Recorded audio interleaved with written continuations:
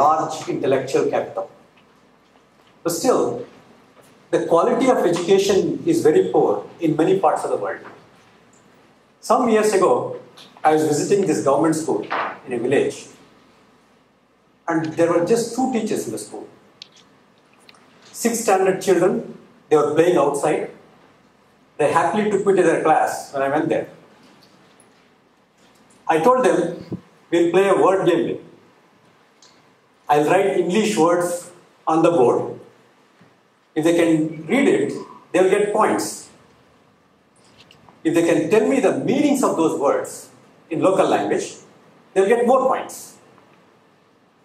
And the reward was my pen for the highest scorer. I didn't carry anything better that day. The reward was very small, but the idea of reward was very attractive. Children were very excited. So on the board, I wrote W-E-R-E and asked one child to read. She read, "Where?" So she could read the word, but she was pronouncing it wrong. Next I wrote the second word, W-I-L-D. Asked another child to read. She could not. I tried a few more children who did not read either. Then finally one child screamed, "Wild." So I played this game with them for some more time. What I observed was that most of the children there could not read English words. Those who could read, they pronounced it wrong. And very few knew the meanings of those words in local language. Making phrases and sentences was way beyond them.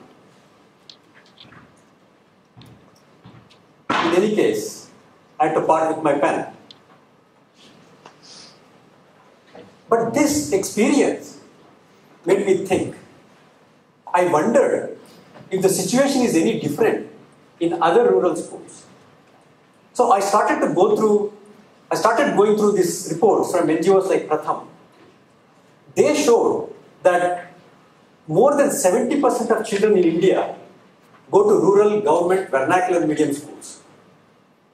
But sadly, the teacher availability there is just about 33%. That means each teacher is handling multiple classes at the same time. Added to that, a good number of those teachers are underqualified. Considering all this, it's a wonder that those children had learned even that much English. But to survive in today's globalized world, they have to learn English and learn it well. Otherwise, it will be a huge loss for the country.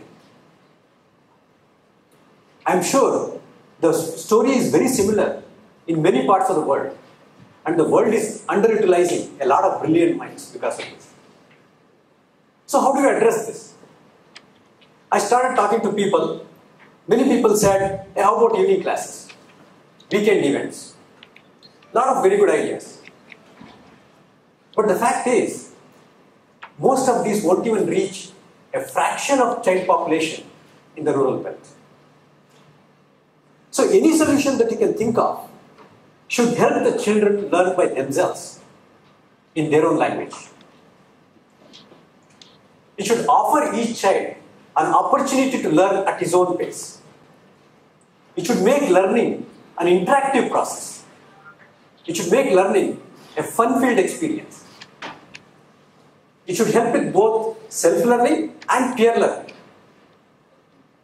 Not just that, it should offer a stimulating teaching aid for the teachers. They need help too. It should work with or without internet. And the list goes on. But most importantly, it should be scalable. Look at this wish list through the eyes of a seasoned engineer. What you will see is a technology-based solution. After coming to this conclusion, I partnered with a well-qualified, like-minded person and started working on it. The first step was to create software infrastructure, because we both were engineers. We were good at software development. So we created software infrastructure using which anyone could develop interactive content with local language support. That was very critical, local language support. The second step was the software application to render this content on portable devices like tablets. The recipe was very simple indeed. Text-to-speech support for English, dictionary help with context-sensitive meanings in local languages, continuous evaluation, and more importantly, the ability to dynamically tailor the content to the pace of each child's learning. So once we had this software infrastructure built, we created content for one English chapter. We added lots of pictures, animations, and we put that on a low-cost tablet, took it to a village school, and let the children play with it. Children just loved it. They took to it like fish to water. The teachers loved it too. In fact, they were eager to get all the chapters in English and other subjects as well. That was a good time to ask help, to seek help from others. What we did was, we deployed our content creation software online. And we called for volunteers. Many people came forward to help. Youngsters, stay-at-home mothers, students, working folk, and so on. They created content for textbook chapters and enriched that with lots of nice pictures, animations, sounds of birds, sounds of animals, even maps were needed, and so on. We got one of our volunteers, an artist, to compose tunes for English poems. With that, children started to look at English poems as songs, and they immensely enjoyed learning them. Let me show you an example. 5th standard child reciting a poem from a textbook. Observe the fluency, observe the pronunciation, and the confidence in her.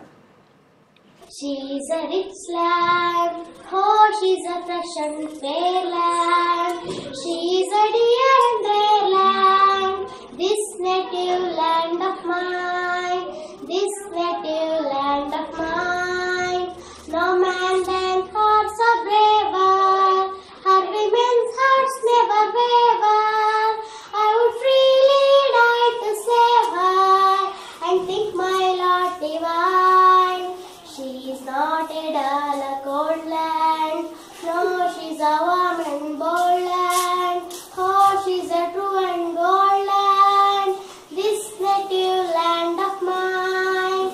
Oh, she's a fresh and fair land, oh, she's a true and rare land. Yes, she's a rare and fair land, this native land of mine, this native land of mine. By Thomas Devised. Among the volunteers, there were two who deserve a special mention here. One of them is a very bright boy from an international school. He was in 9th standard when he started on this. He created interactive content for many English chapters. He did that with a great passion. No wonder those children in village schools loved every chapter that he put together. Believe me when I say this, till today, we are not meeting face to face at all. Because everything was done using our online tools. The second volunteer was even younger. She was in 6th standard when she started on this.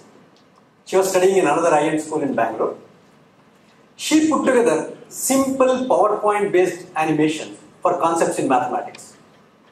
That made mathematics a lot of fun for those children. And it provided an excellent teaching aid for those teachers to use in the class. Now, we have more girls in those village schools interested in learning mathematics, willing to take that chance to solve the mathematical problems. The effort put together by these people resulted in a fantastic self-learning tool. Let me show you an example of 6th standard child reciting, or rather reading English lesson using this solution. Again, observe the pronunciation. I should tell you that this child was taking help for most of the words when she started. But today you will see that she is taking help only for difficult words and reading the rest confidently. Great. One becomes great by his deeds. Empower patience and perseverance make man overcome his weaknesses and disabilities to achieve his goal. Here is the story of the fastest man on no legs ever, champion sprinter who has broken his own world records about 30 times. So we came from paper textbooks and shortage of teachers to self-learning using cool tabs and interactive content with this solution. Today, we have 1,100 children in 30 different village schools enjoying self-learning using this solution. All this is free of cost. Here is a typical classroom scene in that village school, in one of the village schools. Children are so engrossed in learning, even when there are no teachers around.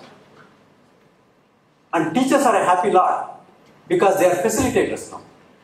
They can focus on children on their needs, based on their needs. And not to forget, this provides an excellent teaching aid for them to use in their class. So this has significantly increased the self-confidence of those children and their teachers. The introduction of digital learning through curricular content has set the stage for further learning. That further learning can make use of wealth of content on internet. But today, we have serious connectivity issues in rural India. Even if you have to assume that the connectivity issues will be resolved somehow, there is still a huge language barrier to address. Because of this, a vast majority of our rural children are losing out the opportunity of using internet as a source of information. And that's very unfortunate. Hence, enriching relevant content with context-sensitive meanings in local languages is extremely important. Such a content will prepare these children for independent learning in the future. Don't think this is true only for India. It is also true for many other parts of the world, like countries in East Asia, Africa, and so on. But this is easier said than done. India alone has more than 20 official languages. Add to this the languages from other countries. The task is simply humongous. And this is where crowdsourced intellectual capital can help. As I said earlier, all our volunteers created content from the comfort of their own homes. They used our online tools to do that. So anyone from anywhere in the world can join and help. If every talented person can create content for one short topic with local language support, we can build a wealth of content. That will transform our world and take our children to new heights of learning. So ladies and gentlemen, let me share a dream with you. Children from even the remotest corner of the world should be able to learn English or any other language or any concept using just the gadgets available to them.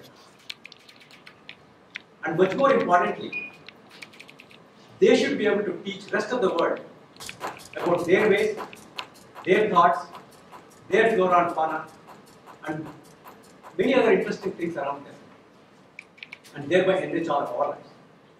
Thank you.